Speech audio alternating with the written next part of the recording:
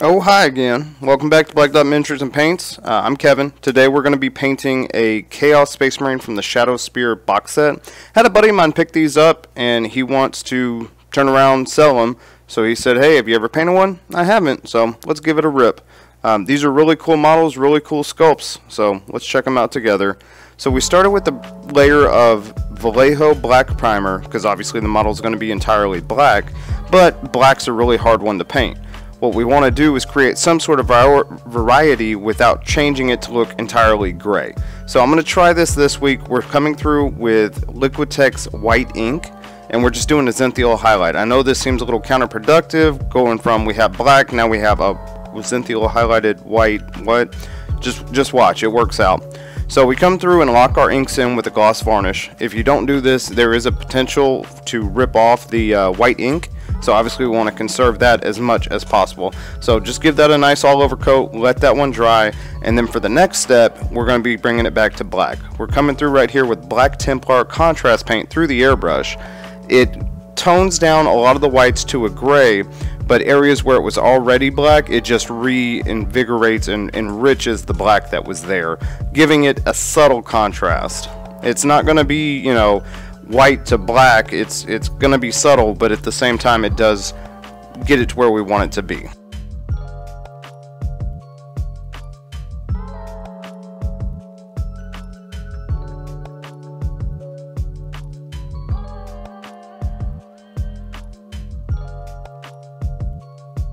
So next I came through with Liquitex black ink, and what I'm doing here is just trying to hit some of the areas that I want it to remain dark and push a little bit more of that contrast.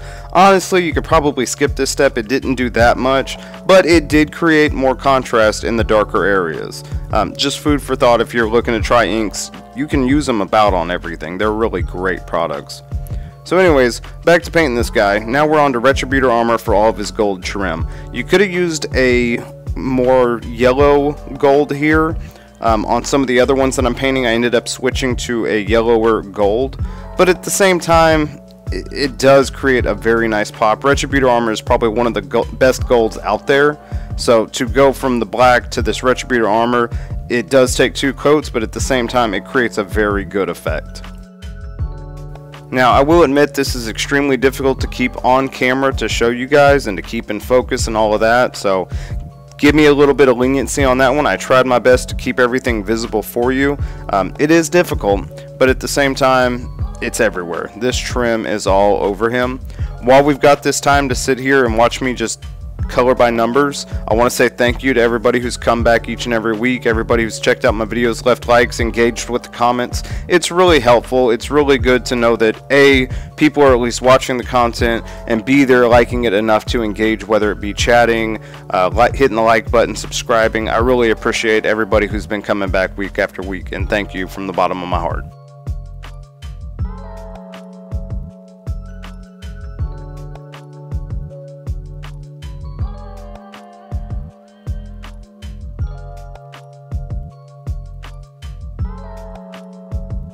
Alright, so next we're going to come through with the Mephiston Red. We're going to hit the cloth part of his little loincloth there. We're also going to hit the casing for the bolter, and then the casing for his chainsword. Just make sure you give this two thin coats. It is going over black, and if you are working appropriately thin, it's going to come out splotchy. So just give it the attention it needs. Come back and put more coats on it if you need to before you move on to the next color.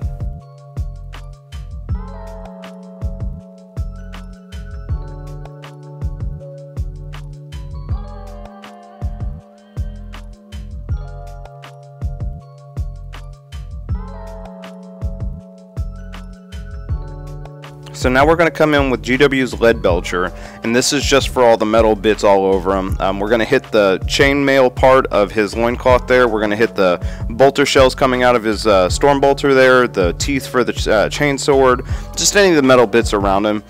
Biggest thing I can suggest here is just take your time, pick them out. They're sporadically hidden, especially with the black. Everything just blends together. So just take your time. If you need to check the box art, and that's really going to help you to make sure you get everything the right color.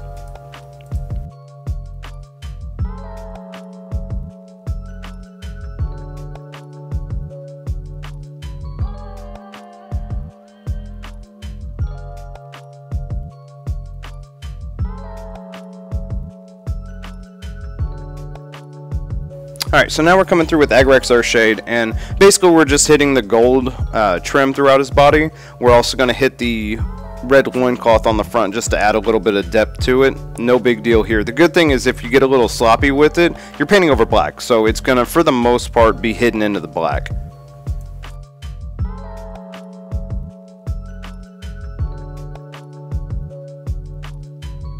And then we're going to come through with GW's Known Oil. We're hitting the chainmail portion. We're hitting the little straps to his front of his chest there, and then the little tubes on the back, any parts of the power pack on him. Nothing stressful here. I decided to go a little bit crazy. Again, we're working over black, so it straight didn't matter. So to start the edge highlighting on the model here, we're coming through with Skaven Blight Dinge. We're just putting a straight line down the front of his toe, we're hitting his feet, and then we're hitting anywhere that we want to pop the edge and make it stand out a lot more than it already does. You can spend as much time or as little time doing this as you want to. I've seen some guys that will go on the inside of the trim and they will sit there and edge highlight around every single little piece of gold trim. I don't have the patience to do that. I can't do that, I'm sorry. But it does create an interesting effect here. You know, with the little bit that we hit, I feel as though it creates enough of a hard edge on the contrasty bits to make it work without going crazy.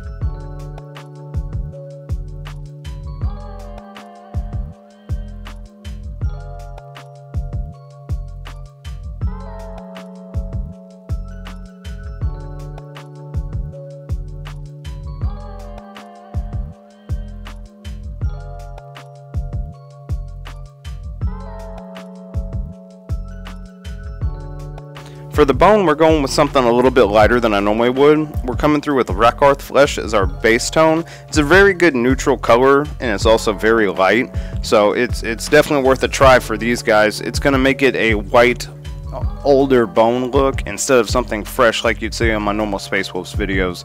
Here we're just hitting the horns on his helmet and then the horns on his leg guard.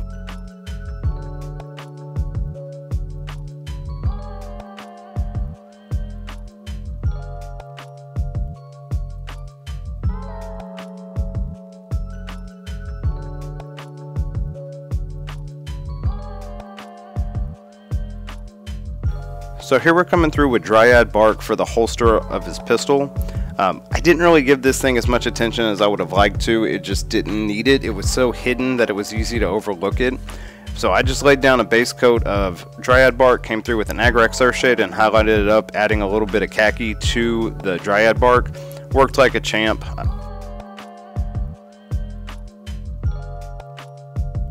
Alright, to start highlighting up the golds, I just hit it with some Liberator Gold. It's enough of a step up that it pops a good highlight, but doesn't just look very stark and out of place. So all we're doing is hitting the areas where the metal would glint or catch the most amount of light to cause your eye to actually look at that and recognize that as a highlighted gold. Very simple, very low stress. If you took your time and laid down the golds before, you can definitely take your time to lay down these. This isn't bad at all. Just give it the attention that it deserves, okay?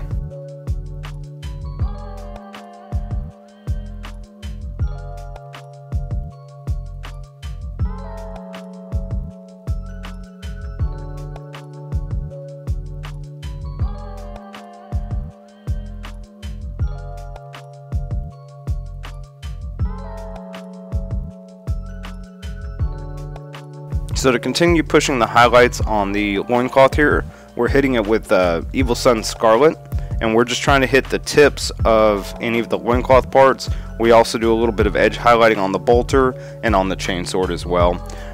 Nothing crazy here, just give it a little bit of attention. I worked really thin here just for the fact that the reds can leave very hard lines that are very apparent whenever you're just even arm's distance looking at the model. So work very thin here and it'll pay off in the long run.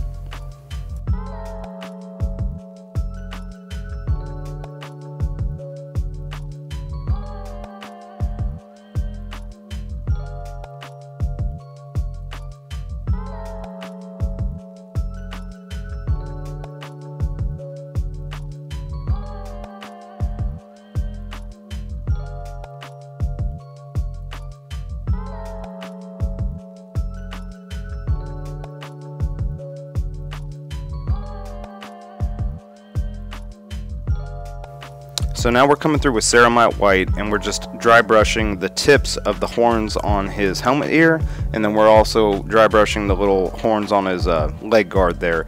Nothing crazy. Alright, the final step for the reds is going to be with Wild Rider Red. Again, we're just working smaller and smaller, just focusing on smaller areas for the highlight to be pushed brighter and brighter. I'm hitting just the very tips of the cloth, and then we're doing a little bit more on the bolter and chainsword.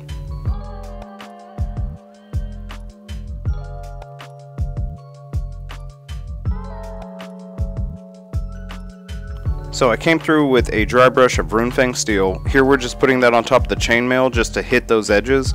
We're also hitting his bolter ammo reserves, and we're also hitting the teeth of the chainsword here.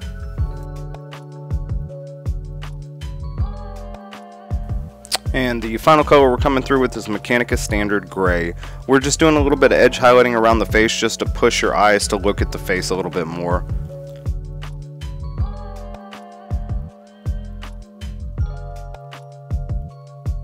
Alright guys, here's our finished product. I think it turned out great. Black can be extremely difficult to paint. I've never really had a great time painting black, but I do feel as though this one came out pretty neat. It was a neat trick to try and use the Liquitex ink underneath or over another black to undercoat it. So I think he turned out awesome. I hope y'all guys like him as well. Again, this has been Kevin with Black Dot Miniatures and Paints. I'm glad y'all keep checking me out week after week. It really means a lot to me. It's really been very helpful to see a video actually do well. Something that I spend 4 or 5 hours into and then edit down to 11 minutes. It's nice to see that there is a little bit of viewership for it. There is a little bit of interest into it, and I'm glad to bring this to you week after week. Again, this has been Kevin with Black Dot Miniatures and Paints. Thanks for checking me out. If you liked it, please like, comment, and subscribe. Share with a buddy if you start in a Chaos Army. It would really help my channel grow, and I'd really appreciate it. Thanks as always, and bye for now.